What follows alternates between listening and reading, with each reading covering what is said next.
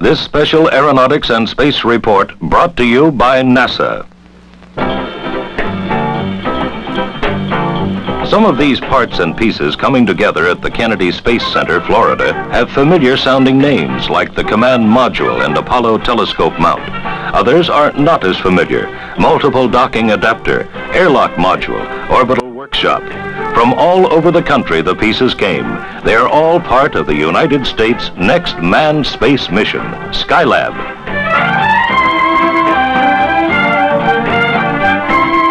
These are the three men who will open the space station and stay there 28 days.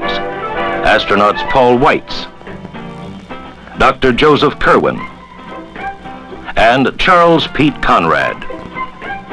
Astronaut Conrad will be in command. Born in Philadelphia, he is 42 years old and a veteran of 3 previous Gemini and Apollo space flights. Conrad described the sequence of events, including a dual launch. We're going to use both launch pads at Cape Kennedy, pad 39A and pad 39B. And on 39A, we have the orbital workshop on a Saturn V, and it will be launched into orbit, unmanned. When it gets into orbit, the ground will be able to deploy the solar panels and the shroud around the front of it, get rid of that, and deploy the solar telescope off to the side and perform a bunch of functions by ground command which will prepare it for our joining it the next day. Now, we will launch approximately 23.5 hours later after it does, and after 5 revolutions of the Earth, we will have stepped up and rendezvoused with it, and at that time we're going to dock. And we perform just a few checks on the exterior part of the vehicle and that our docking is a good docking, and we will pretty well have spent the whole day at the task of rendezvousing, so we will go to bed in the command module, and then very early the next morning we will start activation of the workshop. Now, our task in activating the workshop will be longer and considerably different than the crews that will follow us up there, because much of the equipment will be in what we call the launch configuration. It has to be bolted to the floors or firmly to the walls to take the vibrations of launch into space. So we will go in, and the first day we will spend reconfiguring all this equipment to its proper location for use when it's in orbit. The orbital workshop is about the size of a small house. Pete Conrad continues. Well, in this vehicle we have, of course, quite a few items we've never had before. We have a freezer system so that we have frozen food, which we've never had before. We have 3 separate bedrooms with doors. You can go to bed and close your door at night. We have a full bathroom on board, and we intend to shave every day and so forth. And we have a shower on board. Won't be able to use that every day. The way the water works out, everybody gets 1 shower a week, so we'll be back to the Saturday night shower. And of course, all of these items that I've just mentioned are things that we've never had in spaceflight before. So I think we're going to be a lot more comfortable, and I look forward to giving most of them a try. To prepare themselves for the spacewalk they'll be taking, astronauts Conrad and Kerwin practiced underwater at NASA's Marshall Space Flight Center in Alabama. As we get to the end of the 28 days, about 3 days before the end of the flight, we're going to have to put on our pressure suits, 2 of us, and go outside to the solar telescope and collect all the film out of the different instruments that have taken the pictures, and bring that back in, and also load some film in the cameras for some of the other crews that are coming up. And then, at that point in time, after having done our EVA and collected the film out of the solar telescope, we will spend the next 2 days preparing the vehicle for deactivation and our departure. 41-year-old Dr. Joseph P. Kerwin, designated Skylab science pilot, has a Doctor of Medicine degree from Northwestern University. Born in Oak Park, Illinois, Kerwin is the first MD to go into space. Obviously, the most important immediate thing we need to know is, can man live and work effectively and normally in space for long periods of time? Now, we're like the guys that were examining pilots and aircraft back in 1920 and 1921 and trying to arrive at medical standards for aviators and to protect them from the stresses of high altitude, cold exposure, so on and so forth. We're a supporting role. We need to know what happens to man in weightlessness, whether it's dangerous. If it's dangerous, what countermeasures can we apply so that we'll get through those days and perhaps in the future fly very long missions. This knowledge can also contribute to an understanding of life processes, which are basic to treating human illness. Besides extensive pre-flight and post-flight medical studies on each of the men, the trio will be put through what Dr. Kerwin calls dynamic measurements. The object of the in-flight measurements is to stress the man, to make him work, to make his body speed up, and then observe how efficiently it does the job. And we have two major experiments like that. One is a bicycle.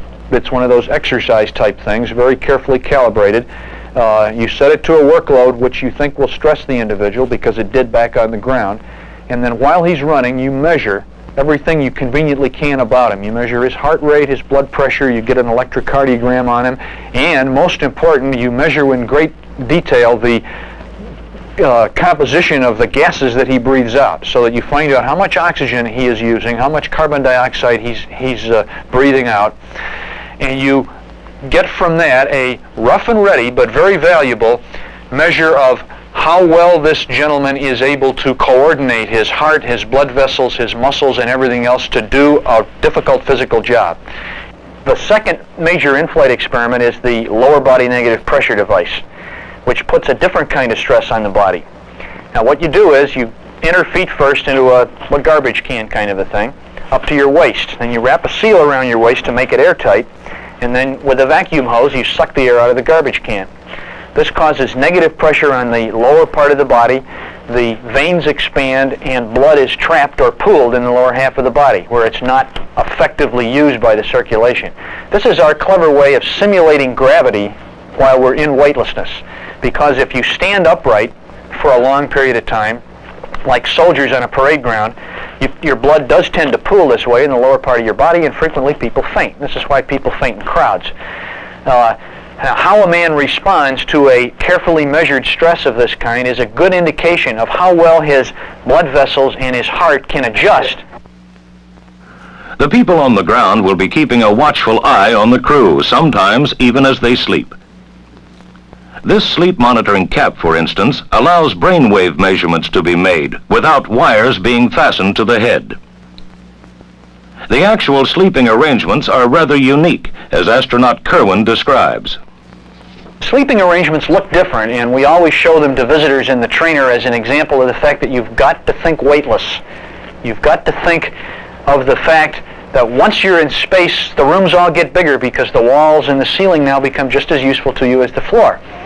And they say, will it be distracting? And I say, I don't know because I haven't been there, but the guys who have say, yes, it's very distracting for a few days, and then you get used to it and you don't really think about it anymore.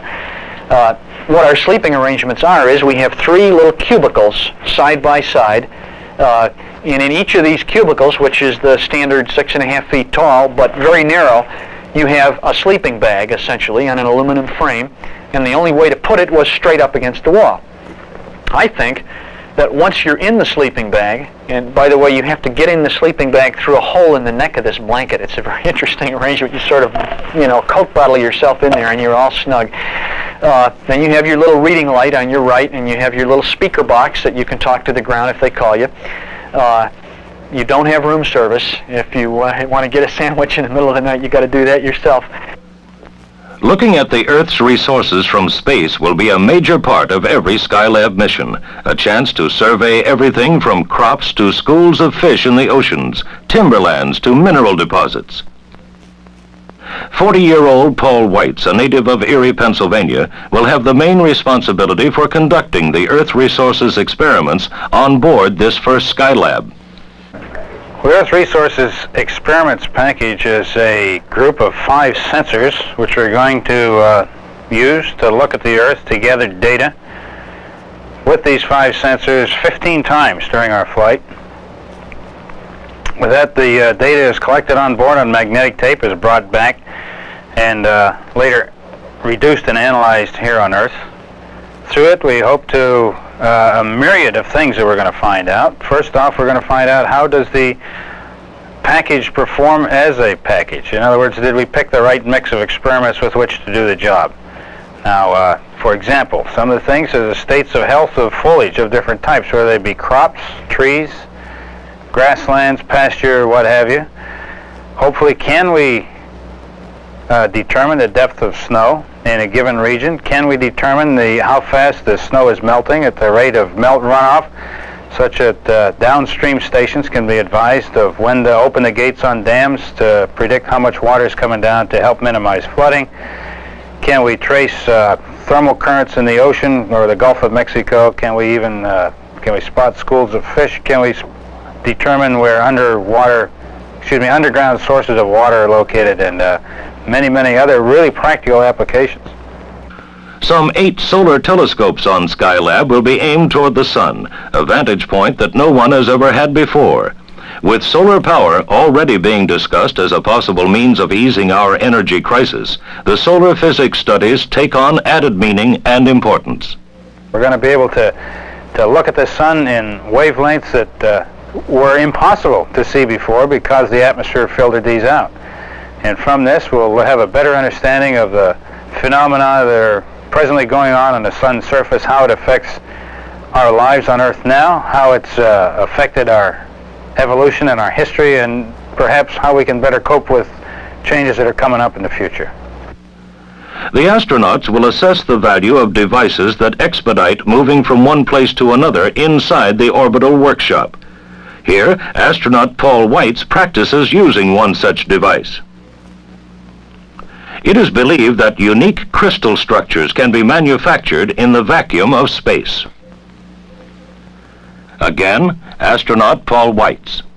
Yes, the primary experiment which we're doing is called the Metals Processing Facility, in which we're going to, it's a sphere which can be sealed off from the interior of the spacecraft and evacuated, that is, pull a vacuum on it by exposing it out to space, outside the spacecraft, and in it we're going to do some welding.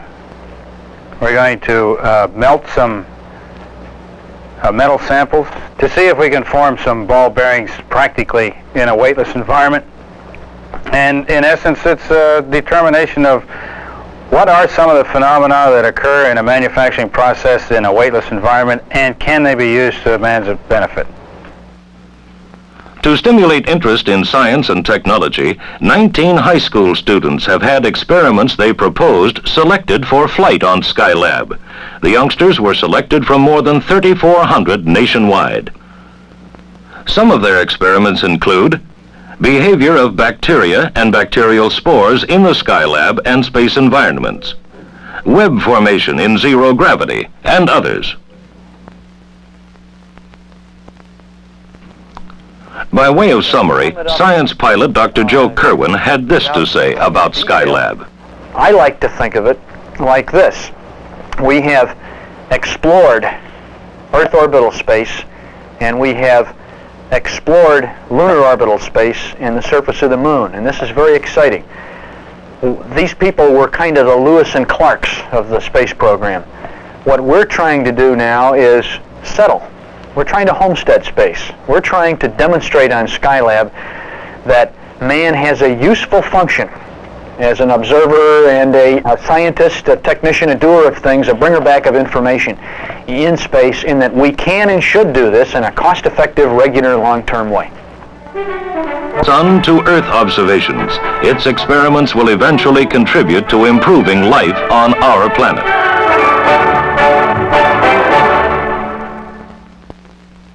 This special report brought to you by NASA, the National Aeronautics and Space Administration.